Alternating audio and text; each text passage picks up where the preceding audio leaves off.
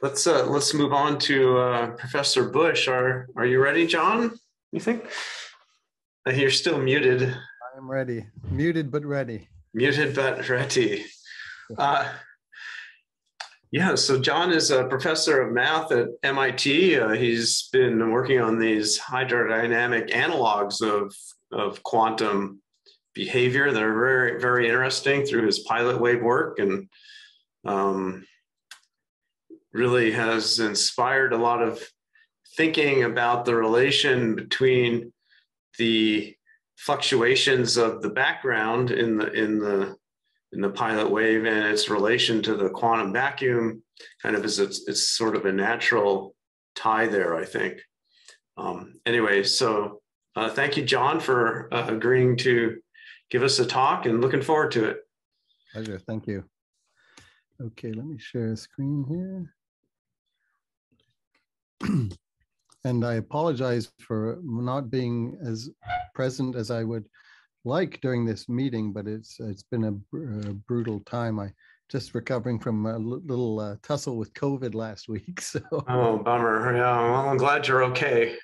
Yeah. So yes, I'll be talking today about hydrodynamic quantum analogs, and let me see here. Is that okay? What do you see now? Or? Yeah, it looks good. Yeah, and we could see your cursor. Okay, you can't see the images behind. I'm just trying to close. No. Using Zoom for a while, so I think we should. Okay, that's fine. So yeah, I just want to thank all of the many people who've contributed. So I've been working on this now for 10 years. So it was work started by Yves Couder and Emmanuel Faure in Paris, and I've collaborated with many of their groups, and then my own group, and this has been funded by the NSF and also the Limitless Space Initiative most recently, and several other sources of funding. And there have been lots of postdocs, grad students collaborating. Yuval Dagan, you heard from earlier today, being foremost among them. So let's move on. So again, quantum mechanics is a theory which describes the statistics of microscopic particles, but does not describe their trajectory. So we're really interested in developing a picture of individual particles moving along paths. So the standard quantum description you'll get in an undergraduate quantum books is basically associating a particle with a wave. So you have a particle has an associated frequency and associated wavelength, but where is the blasted particle and why is it moving? So these are the sort of commonsensical questions that one naturally asks oneself as an undergraduate, and that we're hoping to revisit. Okay, and the main problem, in my view, of state of quantum affairs is the insistence from some people that it's a complete description. Of course, this leads immediately to all sorts of paradoxes and troubling language and the proliferation of quantum interpretations. Okay, so in terms of hidden variable theories, these are theories that attempt to describe the particle trajectory. So basically particle position and momentum. And it turns out that just historically, all of these attempts to develop hidden variable theories involve interactions between particles and waves. So this, prior to the notion of hidden variable theories being created, there was de Broglie's theory, which involved basically a particle with an internal oscillation interacting with the background field, and so self-propelling, accompanied by a monochromatic wave field. Bohm also had a pilot wave theory, which wasn't as rich dynamically as de Broglie's, and he imagined the particle being guided by a wave, basically the wave being the wave function of standard quantum mechanics. So it's really a sort of a recasting of a statistical theory into a dynamical theory. Nelson proposed stochastic dynamics, so where you can imagine particle motion as being a sort of random walk through interaction with some sort of background field, presumably the quantum vacuum. And the most developed pilot wave theory comes from the realm of stochastic electrodynamics. So De La Peña and Cheto have developed this theory whereby, again, a particle has an internal oscillation at the Compton frequency and interacts with the background electromagnetic quantum vacuum. Okay, and so this, I've been led to this field. I was interested in quantum foundations as a student, but I went off and did fluid dynamics, and then lo and behold, in 2005, Yves Couder and Emmanuel Faure discovered this hydrodynamic pilot wave system in which a particle moves in resonance with the guiding wave. So it's in some sense a realization of de Broglie's mechanics from the 1920s. Which was never a completed theory. I think the way that Yuval has pushed it is sort of what needs to be done to modernize it. Now, what's remarkable about this hydrodynamic system is it does exhibit many features of quantum systems that were thought to be exclusive to the microscopic realm. So the questions naturally raised are, what are the key dynamical features responsible for the quantum-like behavior? That we know. We have a handle on that. Let me see, hide. Video panel, oh, look at that, it's like hide, look at, okay, there, now we're in business. Okay, and so, so what are the potentials of this hydrodynamic system as a quantum analog? So what are its limitations? We expect there to be some, but we haven't run into them just yet. And can it guide us towards a rational theory of quantum dynamics? So we're sort of going in the opposite order. It would have been more sensible for me to go first before Yuval, but I had to lecture this morning, unfortunately. So, so he showed basically the system is this vibrating bath of fluid, and above a critical acceleration, which is around 4 times gravity. So the vibration, when the vibrational acceleration exceeds this critical value, you get standing Faraday waves. All of the experiments are done below this Faraday threshold, so the interface would be flat in the absence of a drop. But we put a fluid drop on the surface. So the original experiments, they just used a toothpick. You create a drop, and it can support itself on the free surface, owing to the sustenance of this air layer between the drop and the bath. Okay, and all of the action happens when there's a period. So initially the drop, of course, if you don't draw, if the vibrational acceleration is insufficient, it will simply coalesce. But you can see here, it's basically bouncing with the driving frequency. But then when you increase the driving acceleration, the period will increase to the point that it doubles. And when it doubles, then you get a resonance between the bouncing motion and the subharmonic wave field.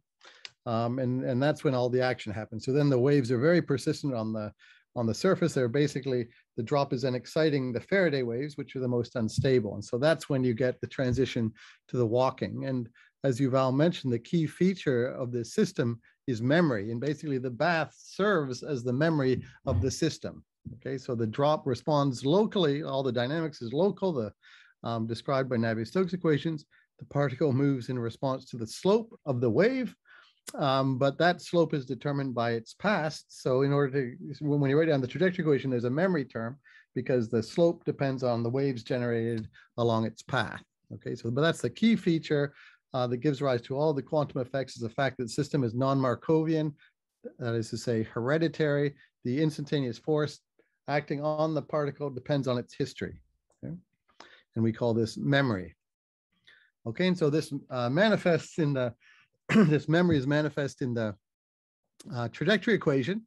So that this memory parameter here is the decay, the viscous decay time of the waves. This is the Faraday period, and this is the driving acceleration here. So as we approach the Faraday threshold, the memory becomes very long. That is to say that the waves are very persistent because the memory prescribes the rate of decay of these wave fields. So the force, we just have this, so you have the inertial term, you have the drag term, and then you have this propulsive wave force term, which is again proportional to the slope of the wave field. The wave field is prescribed by, is basically corresponds to the superposition of Bessel functions generated along the particle path, which decay at a rate prescribed by the system memory.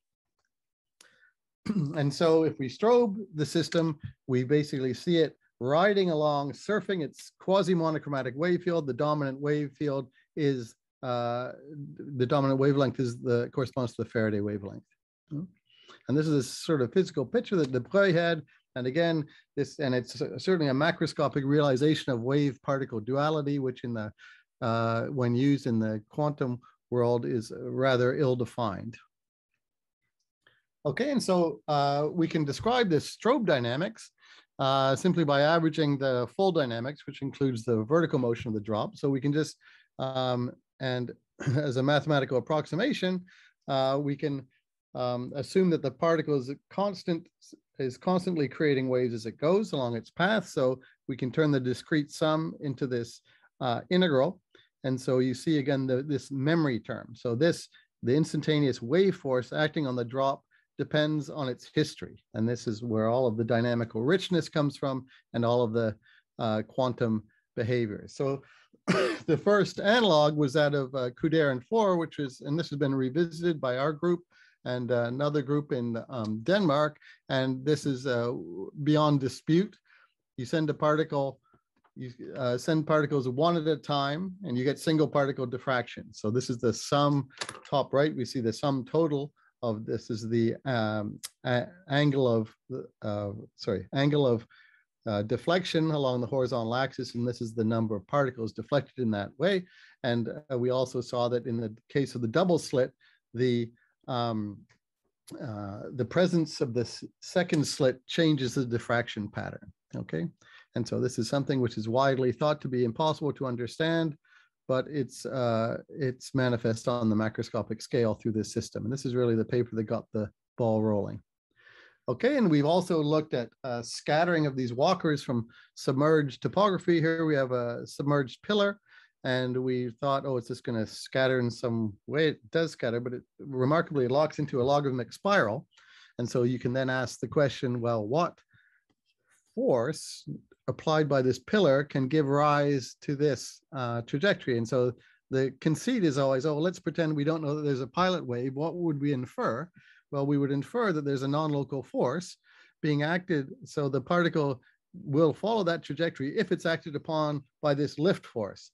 And so this lift force is proportional to the instantaneous velocity crossed with the instantaneous angular velocity of the pillar around the post. So it's kind of an interesting force in that it looks like, so it's a lift force, but it looks like self-induction, because if you use this analogy between the Coriolis force for a particle, for a mass moving in a rotating frame and a charge moving in a magnetic field, it looks like a charge moving in response to the magnetic field associated with its own current. Okay, so that's kind of a quirky thing that we're trying to better understand. We're now looking at walkers interacting with rotating obstacles. But in any case, you can see how in this situation, if you denied the fact that there's a pilot wave, if you were not aware of it, you would infer action at a distance. So this particle is somehow responding to this pillar in a non-local way. All right. So another example of the misinference of non-local forces comes in the following analogy. So Friedel oscillations happen when basically on the surface of metal, you have electrons zipping around. And if you have a magnetic anomaly, then these electrons will scatter off it. And you see this well-defined wave structure, and these have the de Broglie wavelength. And there is no, of course, description of the trajectories of the particles, just this statistical description, which can be rationalized. You just use the appropriate scattering potential and Schrodinger's equation. And so we thought to try for this, try and capture an analog with the hydrodynamic setting. So here we see a walker approaching now. Instead of a submerged pillar, we have a well. So it's a relatively deep region, which causes the drop to spiral in along an Archimedean spiral. So again, you get the sort of non-local lift force. But more interestingly, you excite speed oscillations as the particle moves. And as a result, in the fullness of time, there's a correlation between position and speed in the plane. And so as a result, there's a statistical signature, which looks for all the world like that of Friedel oscillations. So basically, again, as the particle passes through the center, speed oscillations are excited. And so you see these concentric rings corresponding to high and low speed regions, and therefore low and high density, respectively. And so this looks, even quantitatively like the Friedel oscillations from quantum mechanics, and you're going from angstroms to millimeters, so it's a massive range of scales. And the most conservative conclusion one can make is that Friedel oscillations are not inconsistent with the notion of particle trajectories. Okay, and so another early analog was the that of walkers in a rotating frame. So if you have a particle moving at uniform speed v in a rotating frame, you expect it to follow an inertial orbit with a radius prescribed by v over 2 omega. So as the rotation rate omega increases, if you have uniform speed, as is the case for the walkers, then their radius will decrease with increasing rotation. So that's what happens in the low memory limit. So the radius tightens up as the rotation rate increases. But at high memory, the particle starts interacting with its own field. So basically it's self-field. So it's moving in its own wake. And so it's then moving on this corrugated free surface, which is, again, concentric waves centered on the center of the orbit. And so the particle then is only stable in certain orbits, certain circular orbits, which basically correspond to the troughs of its wave field. Okay, and so you have this preference for these quantized orbits, and the quantization length is, as in all of these analogs, the Faraday wavelength. Okay, and so there's again, this analogy between the Coriolis force and the Lorentz force allows you to draw an analogy between these inertial levels, which we call Couder levels, to the Larmor levels in quantum mechanics. And once again, the Faraday wavelength plays the role of the de Broglie wavelength. And so we've analyzed this system. So we take our trajectory equation, we throw in the Coriolis force, we find orbits and we assess their stability. So we find circular orbits, assess their stability. And so we have basically a solution curve saying, and we can look to see how the stability of the system changes, how the preferred orbits change as a function of memory. So as the memory increase, so you get the classical result in the low memory limit. As the memory increases, there are unstable branches on the solution curve. So this is theory versus experiment. And then at higher memory, the solutions become progressively more unstable. And so ultimately things become chaotic in the high memory limit. And this chaos is not without structure. As we move from the circular orbit to this more complex path, basically the drop jumps between accessible unstable circular orbits. And so if you plot the radius of curvature as a function of time, you can see that there are these plateaus which correspond to sort of preferred orbital states. And because all of them are unstable, but ultimately the statistics is prescribed by the relative instability of these unstable circular orbits. And so the sort of question raised here is, can quantum statistics be underlaid by chaotic pilot wave dynamics? So from the pilot wave dynamics, you get the quantization and you also get the structured statistics. Okay, and so another interesting feature we saw there is the possibility of, so when the solution curve touches down on the vertical axis, that corresponds to omega or 0. So it's indicating that there's a possibility of a drop just being trapped and zipping around in its own wave field. So we've sort of seen some vestiges of this in the lab, but they seem to be just unstable.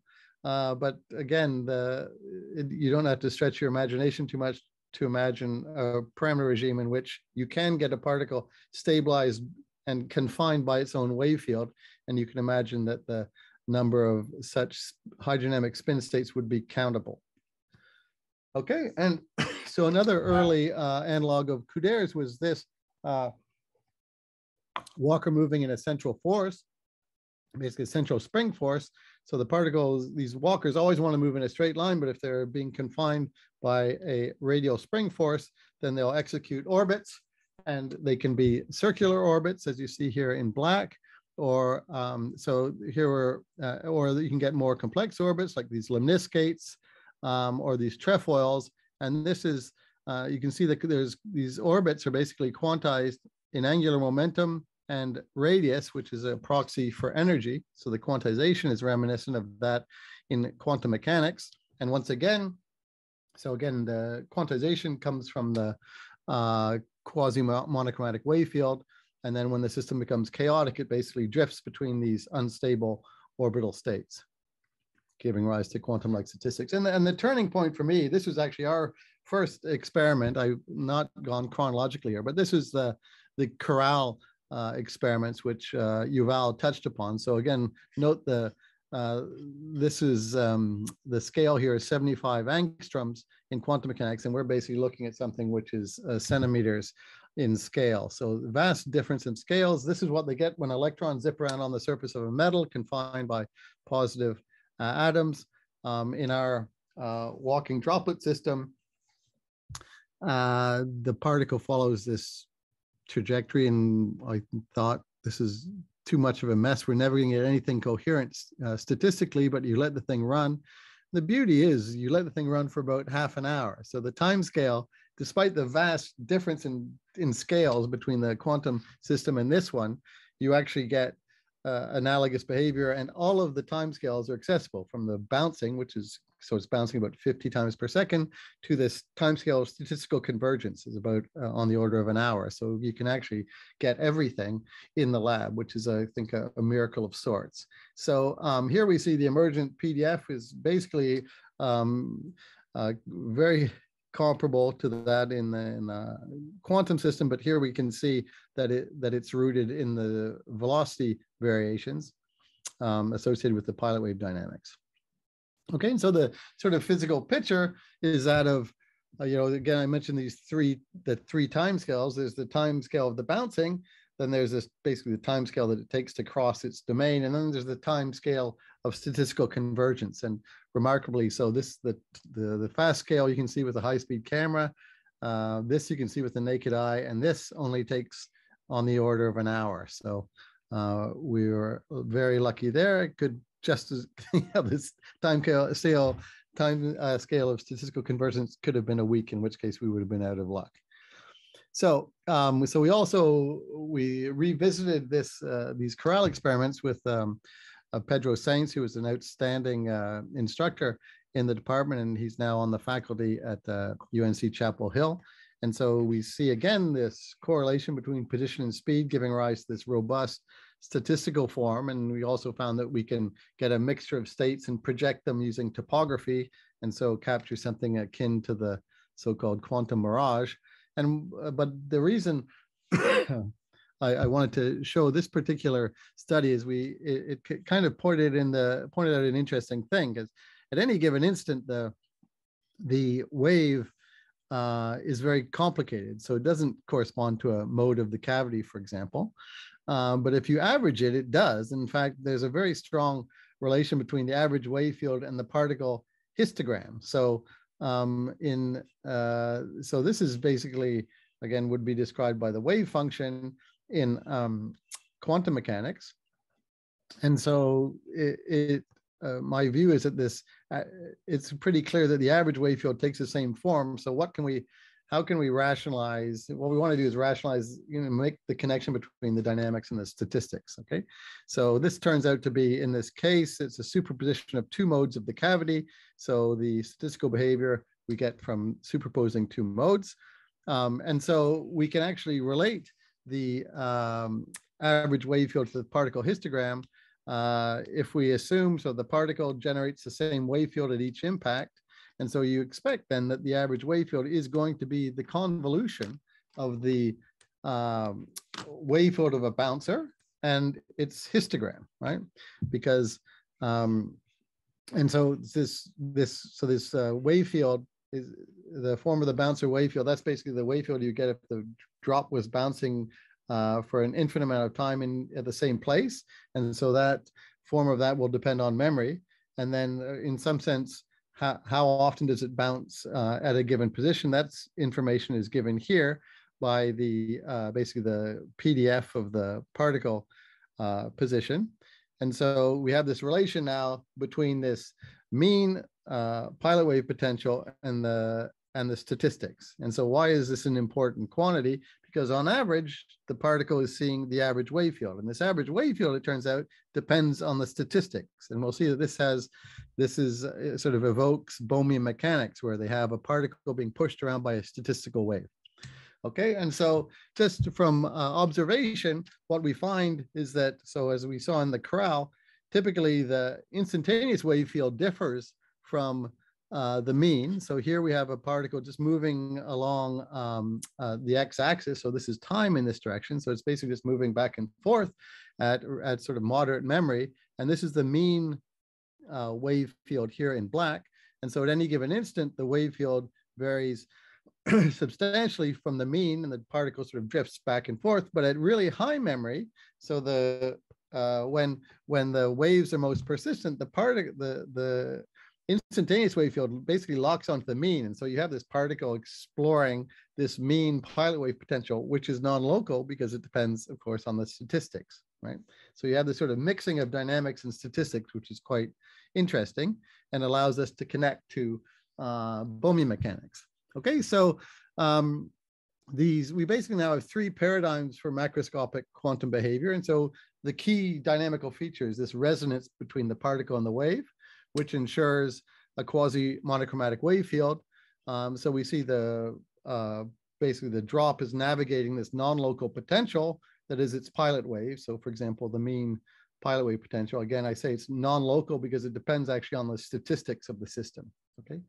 And so now we've seen in orbital pilot wave dynamics, the quantization comes from the dynamic constraint imposed on the droplet by its monochromatic wave field. And then you get the chaotic, when the system becomes chaotic, the drop basically drifts between these unstable quantized orbital states, giving rise to quantum-like statistics.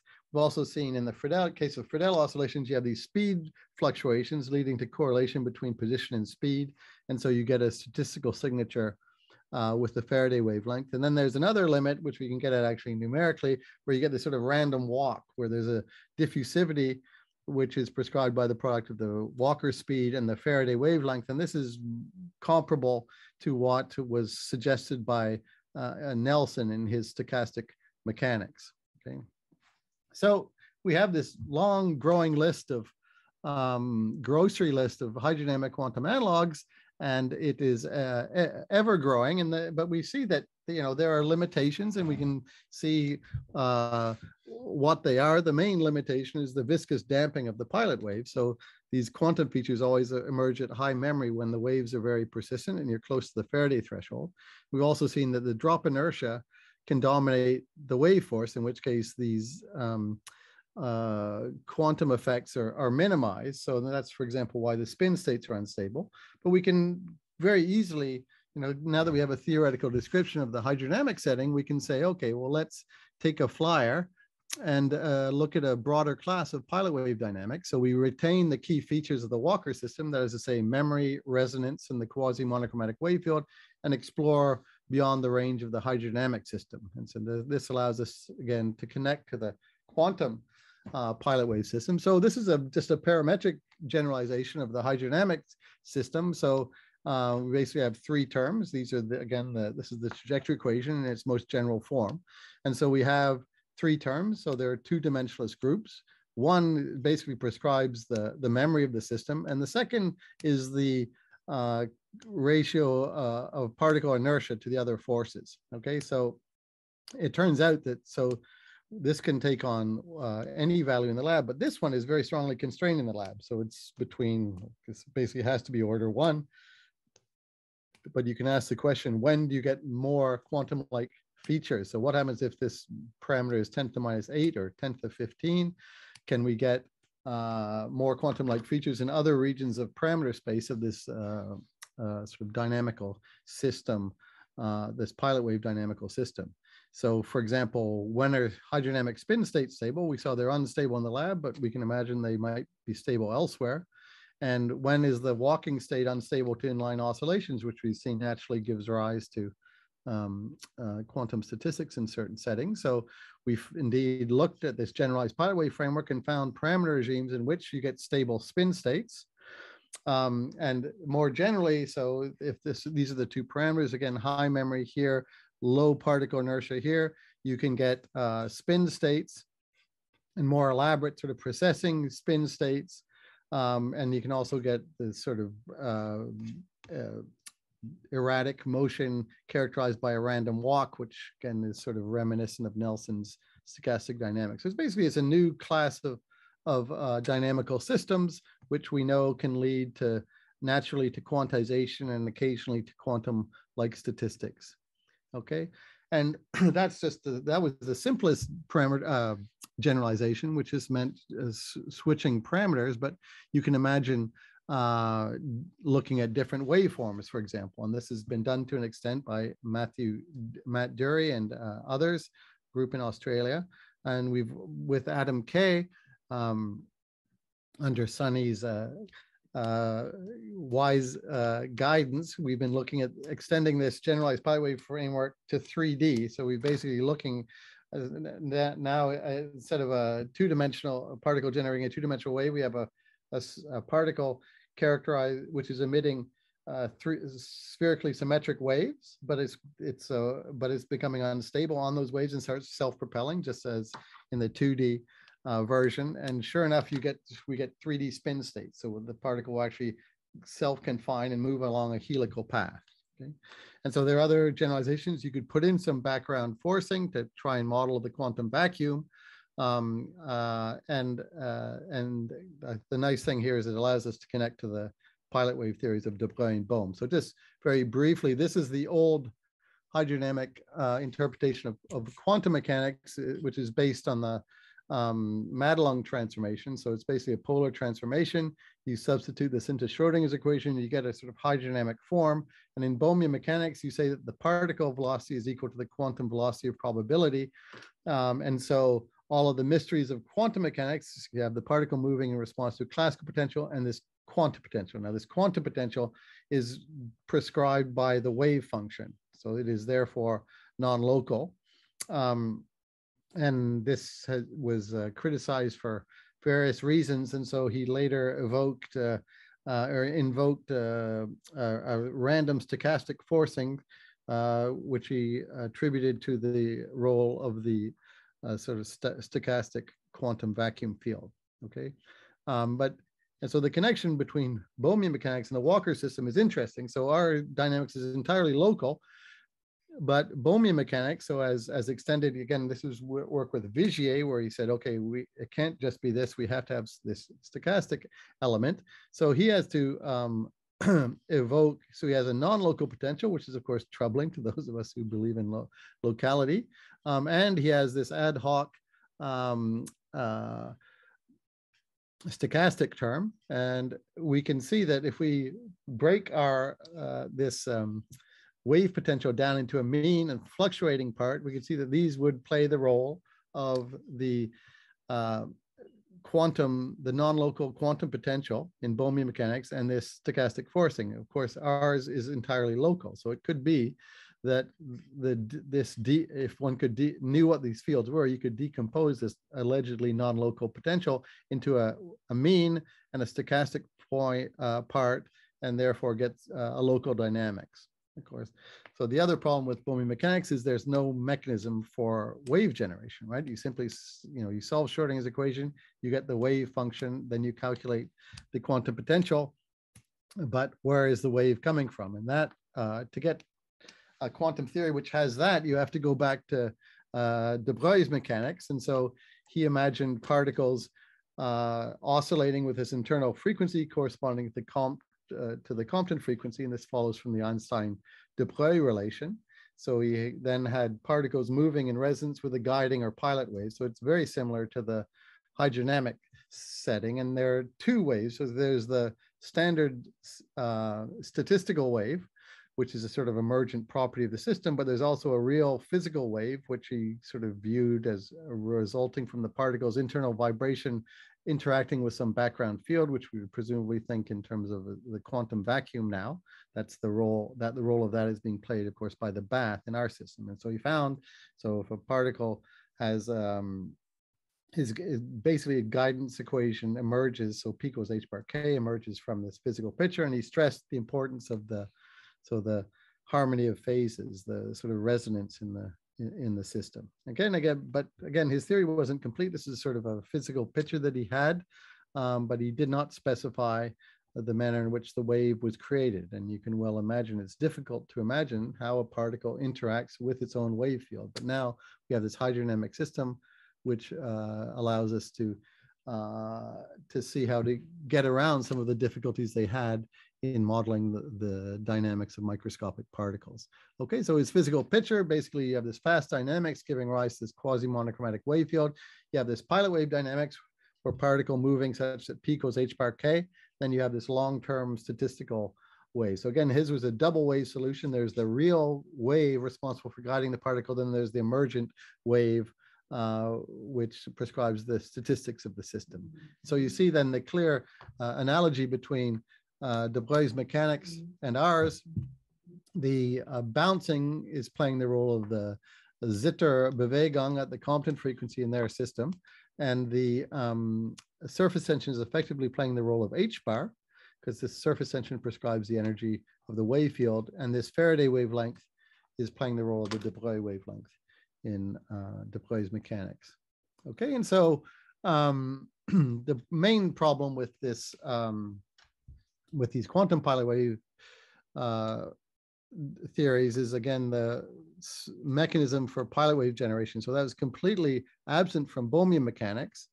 And then also Bohmian mechanics has the problem of being non-local. We can see how we can circumvent that problem with the perspective offered by the hydrodynamic system. De Broglie's mechanics, he sort of first said there were two waves, and then later, I think when Bohmian mechanics was getting some attention, he said, well, maybe these two waves are just the same, in which case the theory collapses into Bohmian mechanics, which I think he was right. He actually came back to it in his final paper. He came back to his original theory. But of course, the big question is, what is this matter wave field in quantum mechanics? So again, the workers in stochastic electrodynamics suggest that there's that this is coming from the background, that the matter wave field is the electromagnetic quantum vacuum field. There are other possibilities, the Higgs field, gravity waves. There's no shortage of waves lurking around in the quantum vacuum. De Broglie suggested the field satisfies Klein-Gordon, which we know describes the Higgs field. And this is sort of what this physical picture is what inspired Yuval and later Matt in the development of our hydrodynamic quantum field theory. So basically, this is extending de Broglie's theory informed by the hydrodynamic system. So we've heard that from Yuval already. And so this did make it into the Stanford Encyclopedia of Philosophy, I'm happy to say. So it says that we've explored, this is in their account of Bohmian mechanics. It says we're coming up with another sort of hydrodynamic interpretation of quantum mechanics, but then it notes that our serious obstacle to the success of such a program is the quantum entanglement and non-locality characteristic. Of course, this is not just our problem, it's the problem for all of quantum mechanics, and actually we see a way through non-locality certainly, and entanglement in part, as we'll come to in my final slide. So so again, this hydrodynamic system, it provides a vehicle for exploring the boundaries between classical and quantum mechanics. It extends the range of classical systems to include features previously thought to be exclusive to the microscopic realm. And most importantly, when we get these quantum analogs, you can imagine how something works, right? For example, in Yuval's HQFT, you see P equals h bar k. It's like, oh yeah, that's why it is. And so it's not just saying, you know, it's not simply that, oh, we've done that. In getting the analog, you can see what dynamical underpinnings are needed to rationalize these effects in quantum systems. So for example, the Friedel oscillations, right? You have speed oscillations as the electron scatters off, and this gives rise to the statistical signature. Okay, and so, so this really demonstrates how, and we, you know, a key feature, and again, if we go back to this thing, it says big challenges. Okay, non-locality and entanglement. I consider non-locality to be, we can understand it from this pilot wave perspective. We've seen clearly how local hereditary mechanics, so local non-Markovian mechanics, can give rise to behavior that appears to be spatially non-local, but it's not. It's only appears to be non-local because you're not taking into account the influence of the pilot wave. So for example, wave function collapse. This is, you know, in the quantum interpretation is, oh, we have this wave function, top right, and then you observe where the droplet is, and suddenly this wave function collapses instantaneously to a point. How can that be? It's superluminal. Wave function collapse. This is clearly a non-problem when you realize that there is a underlying dynamics. We've seen spooky action at a distance occurring when particles interact with pillars and posts as a result of wave-mediated long-range forces. Okay. Similarly, the in the double slit, the particle feels both slits by virtue of the fact that this particle is dressed by a wave which interacts with both slits. Okay, and we've also seen the non-local, the mean pilot wave potential we see is non-local because it depends on the statistics of the particle. And we've also seen, and I want to touch on this in the remaining minutes, we've been looking at long-range correlations between droplet pairs. So here, this is work done by Andrei Nashpin, who we're now working with in an attempt to violate Bell's inequalities using the Walker system. So here you see particles. This is the topography. They're basically confined to channels, but these channels are interacting through this intermediate wave field. And so after a certain amount of time, the particles become statistically indistinguishable, okay? And so, so we see that this system is reminiscent of de Breuz's mechanics, but it also points out the shortcomings of the quantum pilot wave theories. In particular, we see a way around the non-locality in Bohmian mechanics through this hereditary mechanics. Okay, and so we've seen it's motivated a new class of theoretical models, which we heard from Yuval. And it's, for me, it suggests that the quantum paradoxes will be resolved ultimately through the elucidation of pilot wave dynamics on the Compton scale.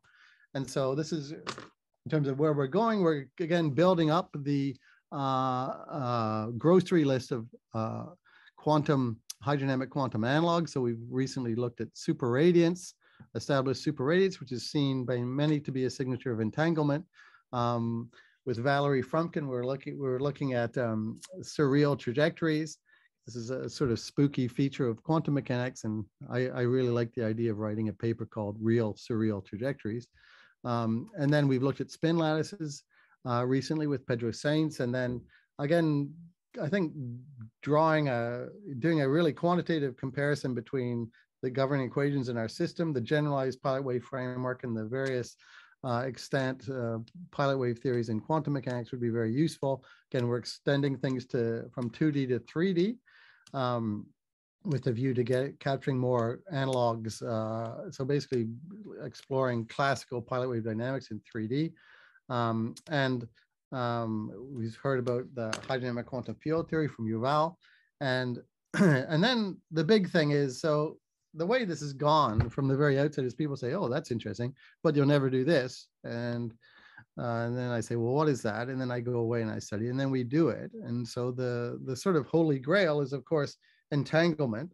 And so we're really focusing in on that now. This is work done with both Valerie Frumkin and Konstantinos Papatrifonos, who is a wonderful postdoc funded by the Marie Curie Fund. And so Bell's theorem, and this is whenever I give a talk, people say, what about Bell's inequality? And there are those who say that Bell tests have no bearing on the viability of hidden variable theories in which particles interact with the background field.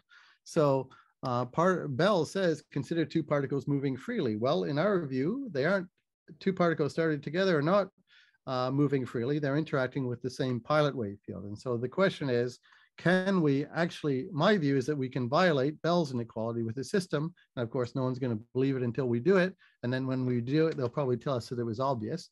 But still, we believe it's worth the effort.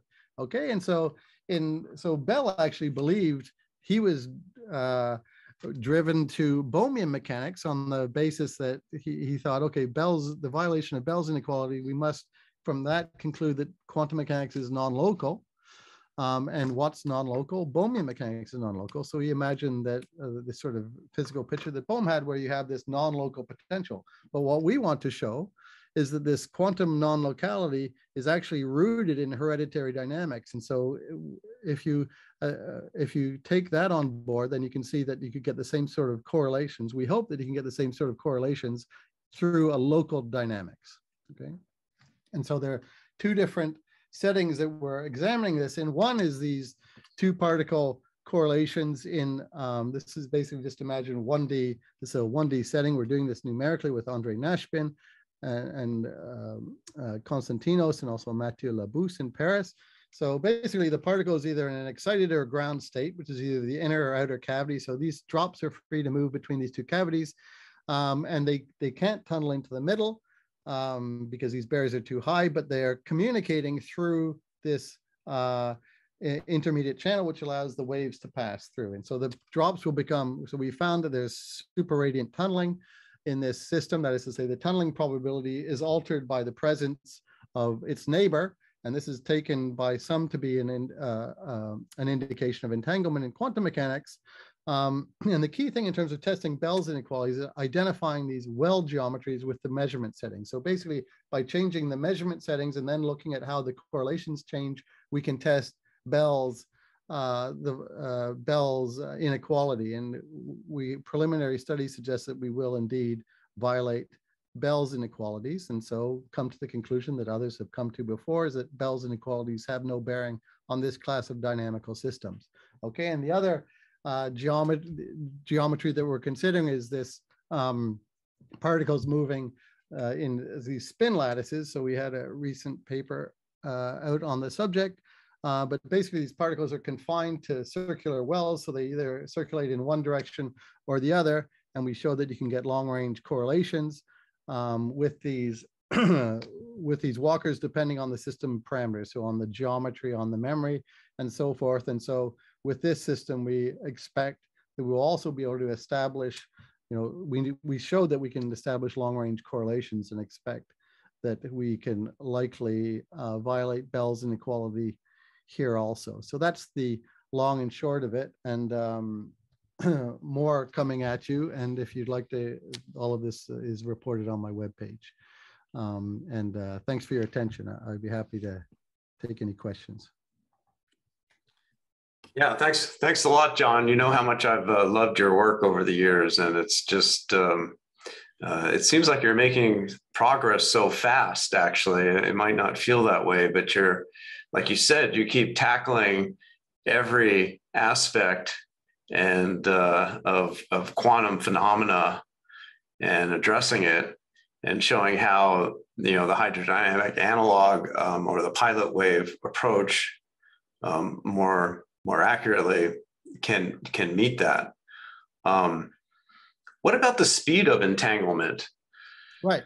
So good question. So this is the whole thing, like, if you don't have this notion of hereditary dynamics, they talk about the light cone, these particles, they start the particles together and they're separated outside, they basically are separated so they're outside each other's light cones, right?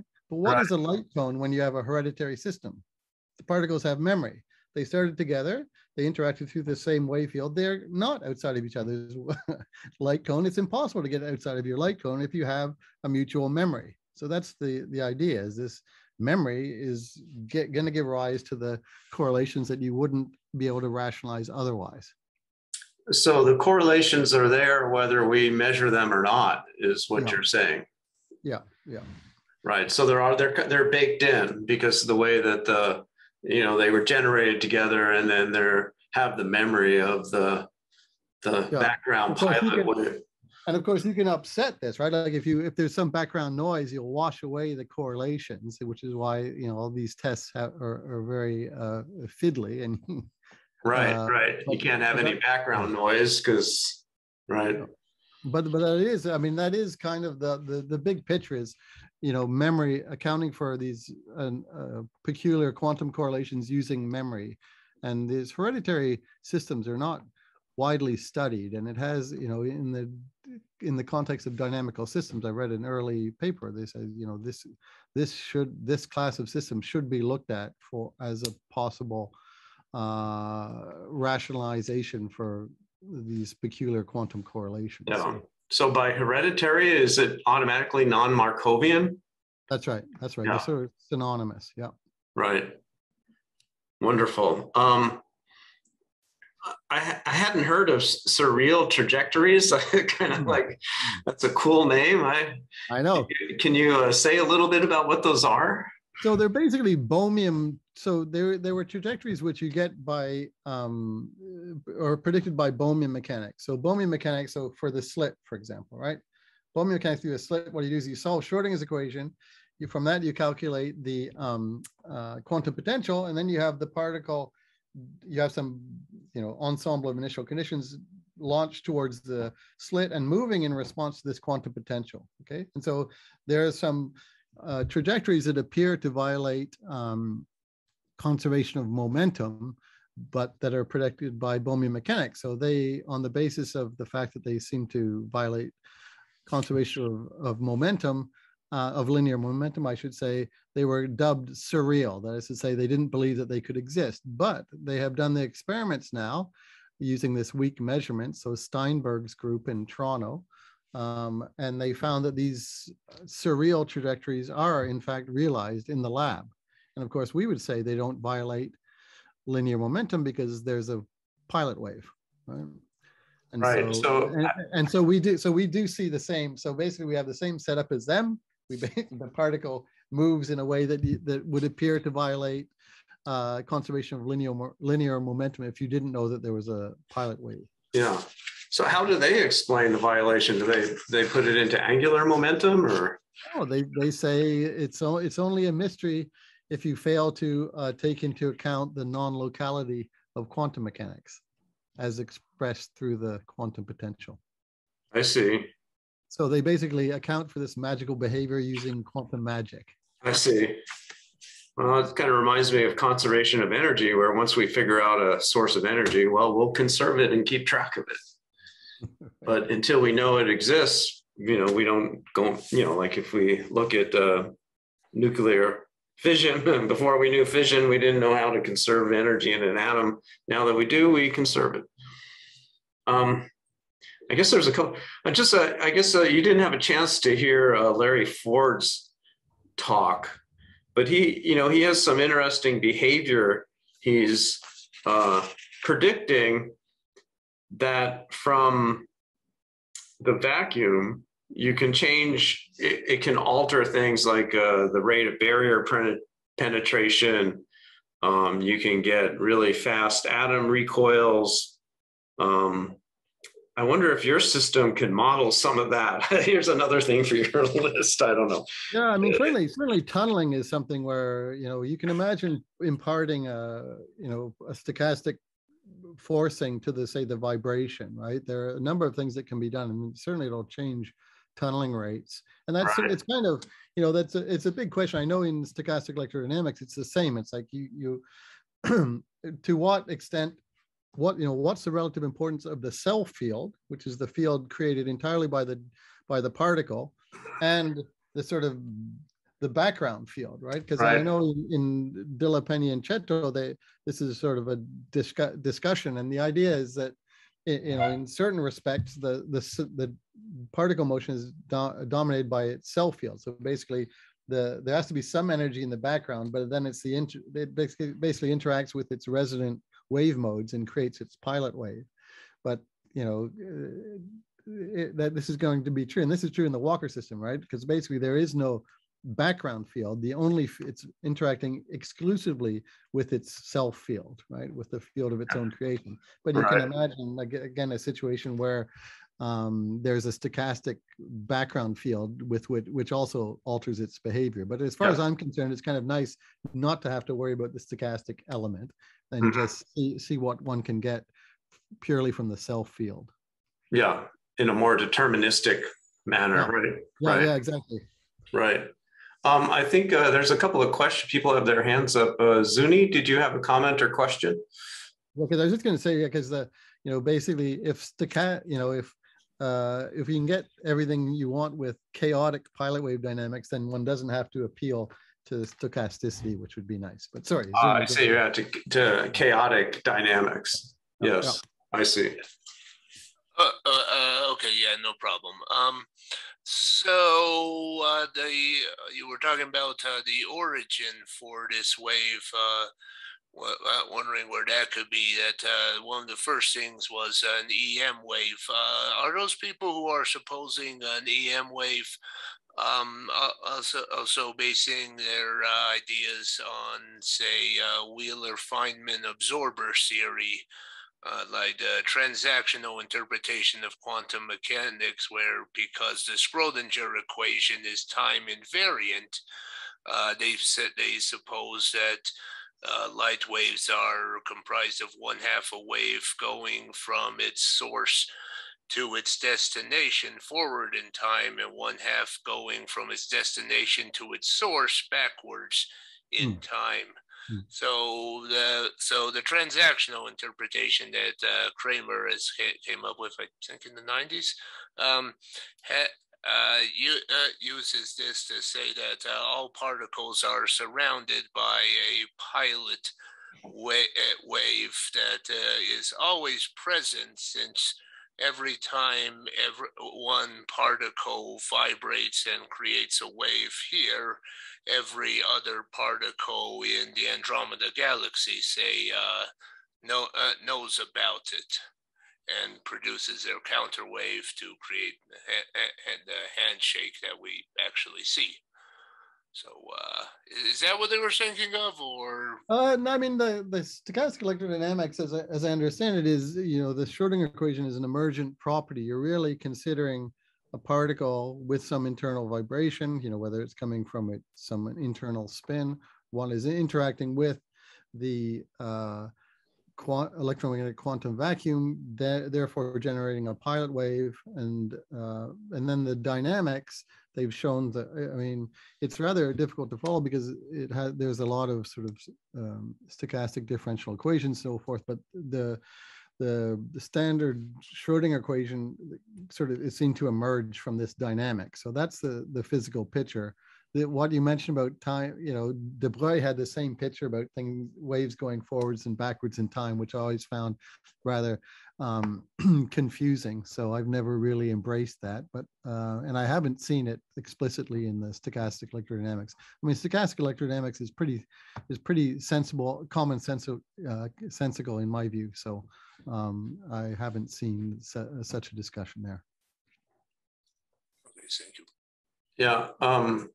I guess Dr. Solomon has a comment or question. Yeah, when you're talking about mutual memory, mutual memory, to my mind, implies communications, whether there's this buffer that each is talking to or whatever. So therefore, you're saying you're staying within the light cone, which I would totally agree with.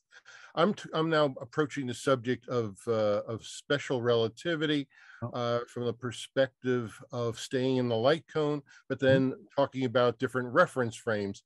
And so a lot of the stuff I've seen, I was just wondering, are you talking about or honoring reference frames? Or when we're dealing with the bell, it's clearly faster than speed of light. So we're kind of out of that SR realm. It's almost in conflict with it. And in your macro stuff, I was just wondering how you deal with the need or not need to deal with reference frames, which are the bread and butter of special relativity. Yeah, I mean, I don't see it as, so let me, I have a few comments there. One, I don't think you need to concern yourself with the basic physical picture of two particles starting together, being in they're basically communicating and establishing correlations by virtue of their mutual history.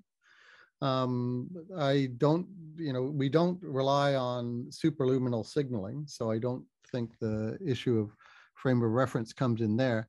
One place where GR does come in, which I think is super interesting. Again, I mean, I'm a fluid mechanician, so I'm not too concerned what the wave field actually is. Any wave will do.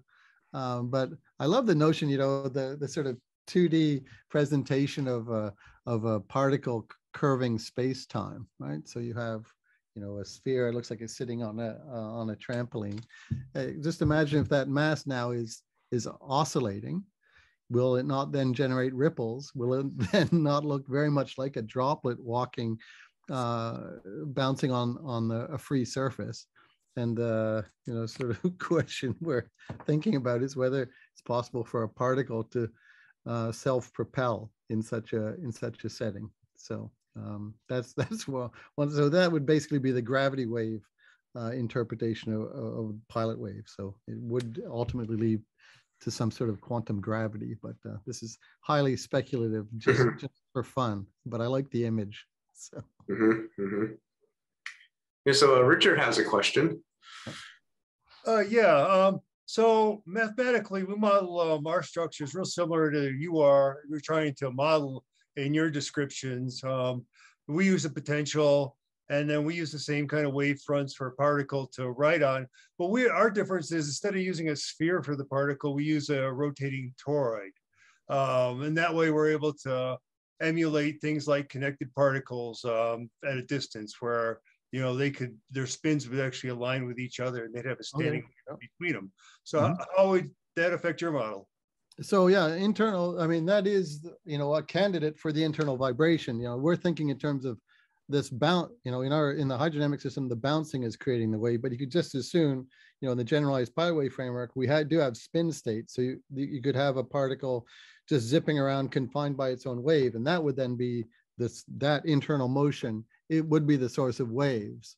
And so this is what we're interested in doing with this 3D pilot wave framework, is looking at these interacting, spinning particles. So it is true that they will interact through their common wave field, especially, you know, if they're identical particles, they'll have the same frequency. So presumably be interacting with the same wave field. Yeah, except the difference would be if you had a spinning toroid, looks like a sphere, but you're also going to have that extra harmonic underneath, right? As the toroid is rotating. Well, sorry, which extra harmonic? So you would have, instead of having a sphere that's spinning and bouncing, it would be a rotating toroid instead, right? Yeah, right. That's right. Yeah, you just throw out the bouncing motion there, right? You would just have and that changes your waveform a little bit, right? Yeah, but in the generalized framework, you can basically do anything. So yeah. Okay, well, yeah, that was my question. Because that's sort of my picture of what particles with spin do, right? So they're basically something zipping around at the Compton frequency. That's I think also corresponds to this classical model of the electron. This is basically a charge zipping around the speed of light at the Compton frequency. Yep. Okay. Thanks. Yeah, thank you very much, John. Greatly appreciate your talk and your work. Thank you, Charles. Yeah.